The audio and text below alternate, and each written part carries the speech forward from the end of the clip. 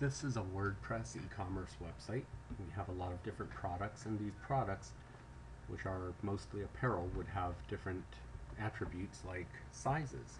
So in the admin of the website, we would go to products, then click on attributes, and we can see in there that's where we would add different attributes like sizes, colors, and things like that. So here we already have one set up that we called size. And when I click edit, we can see what I've put in there. So we just put in the name, the slug, which is all lowercase letters, and that's about it. So it's very easy to add a new attribute. Then to use that attribute, you go to each individual product, because every product has different types of attributes.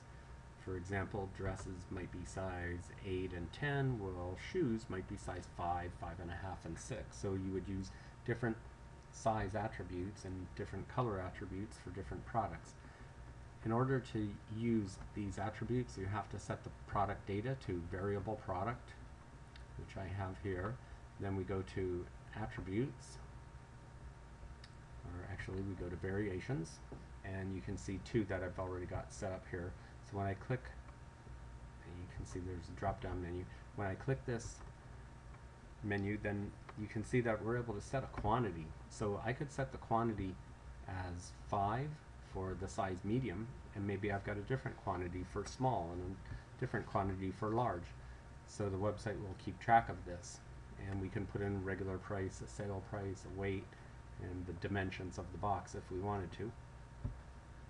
And then if I want to add this variable, I just select it from here and then click add variation. And that's all I have to do to add sizes to a product.